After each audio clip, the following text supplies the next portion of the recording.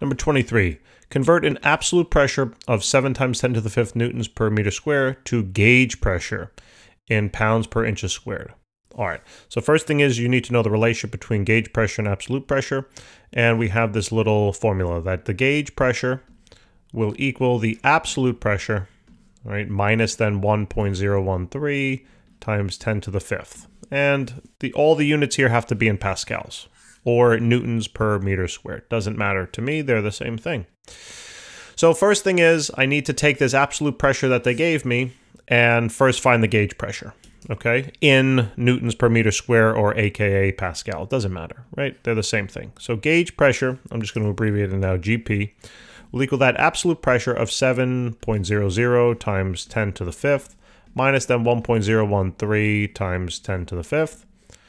And take out the handy dandy calculator if you need it, and we will calculate it, right? So we'll do this very simply, and it comes out to about 5.987 or so, 5.987 times 10 to the, looks like 5th, right?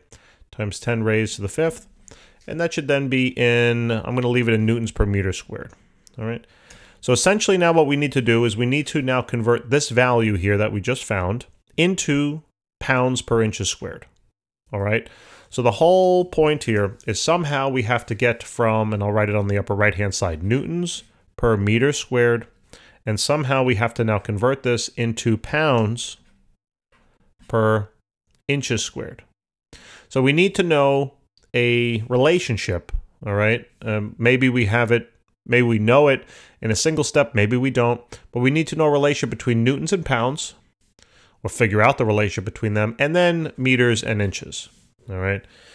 And that's how we're going to approach this. So let me rewrite this value over here. I'm going to write the 5.987 times 10 to the 5th newtons per meter squared.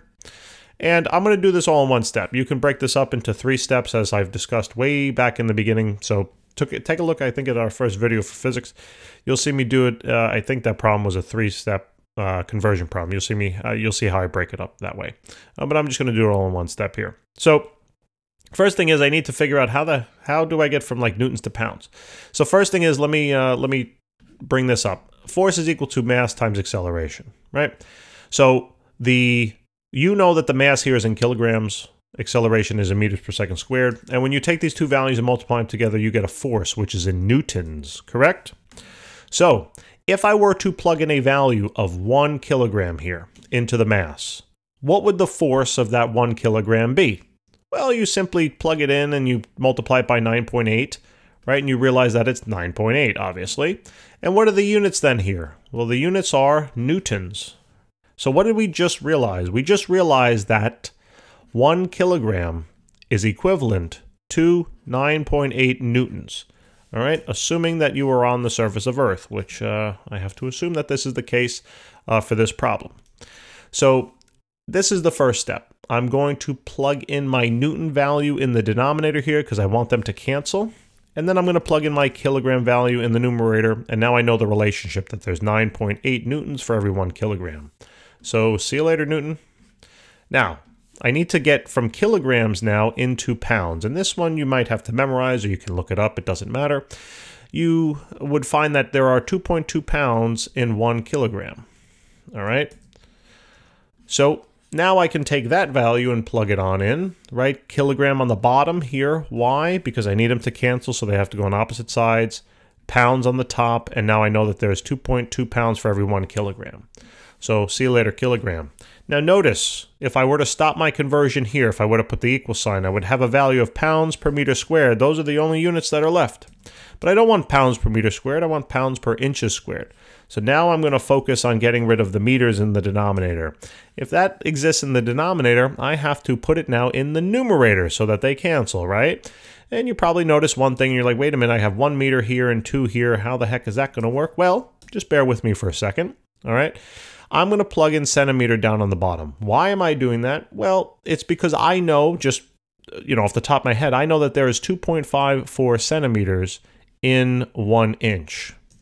So that's how I'm doing this conversion. You may know the amount of inches there are in a meter? I don't know it off the top of my head.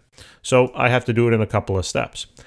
So I'm going to plug in then I'm going to plug in the relation between meter and centimeter. You know this, 100 centimeters in 1 meter. But I have to take this value and square it. That's how the 2's will cancel now. Okay, so there's going to be 2 meter there, 2 meter there. They cancel. I'm going to be left with centimeter squared, but I don't want centimeter squared. I want inches. So now I got to bring the centimeter on the top and the inches on the bottom. And I plug in then the value that I know the conversion is, right? I plug in the value of the conversion, 2.54 centimeters for every 1 inch. But wait a minute, I need 2 of them, so I got to square it. And la. There's the answer.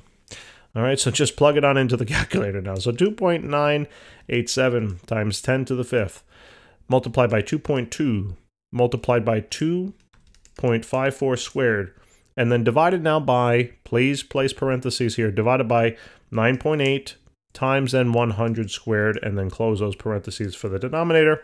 And now we're going to get a value of about 86.7, right? 86.7. And this would be in pounds per inches squared. And that's it. I mean, that's the value. And then it says this value is stated just to be just less than 90. Is it? Is that just less? I don't know. What does it mean by what does it mean to be just less? Right? I cannot state whether this is just less than that. You might say it's just less, and I might say, well, not to me. So I don't know. Seems like it. It might not be. We can talk about this for an hour, but I'm not going to do that. Take care, guys. Thanks for tuning in. We'll see you next time.